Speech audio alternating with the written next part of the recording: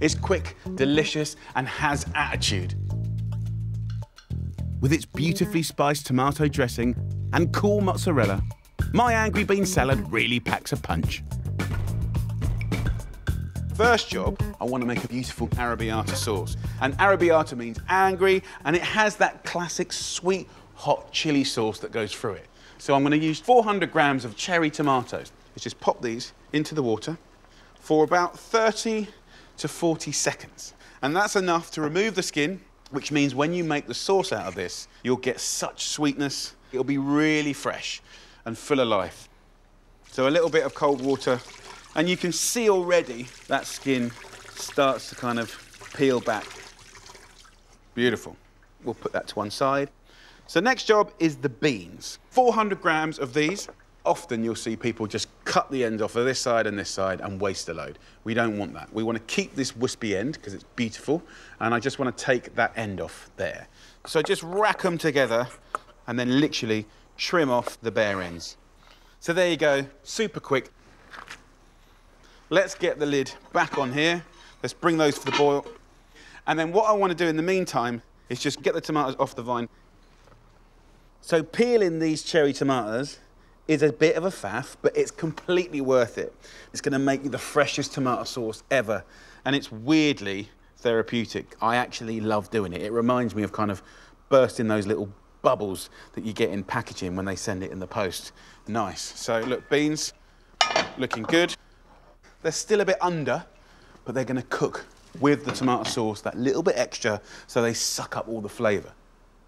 For the base of the sauce, get a pan on a low heat, add a tablespoon of olive oil, and then go in with 4 cloves of garlic and 1 or 2 chilies, depending on how spicy you like it. Now, herb-wise, I'm going to use mint, which I absolutely love.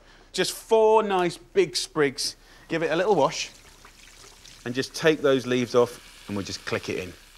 And this beginning is a brilliant way to flavour any veggies, peas, asparagus, courgettes. So just as the garlic starts to take on colour, that's when we're going to go in with the tomatoes to stop that frying and start simmering. And then I want 3 tablespoons of good red wine vinegar. But what I'm looking for is this kind of emulsification of the tomato juices and the vinegar. So this is the time now to put in the green beans because it will stick to them. Let that cook for 1 minute while I griddle some bread. So these are looking perfect. Let's plate these up. Look at that. And then I want some beautiful, refreshing mozzarella. And this one I'm going to use is bocconcini, the little baby ones. A complete contrast to that amazing arrabbiata dressing. All I do now is take some of these mint leaves and just tear them up over the top. Absolutely beautiful. A completely surprising and different salad, and a million miles away from a bowl of salad leaves. The nice thing about having this crostini or bruschetta underneath the beans is it soaks up all of the juices. And look at that. Ho, ho, ho, ho. That, my friends, is beans on toast that's a little bit different. Those beans are an absolute triumph. That ability that you saw so many times of taking a humble vegetable and elevating it to a place where it's truly special. And with a little thought, with a little love, a little care, you can do things that are really surprising and totally delicious.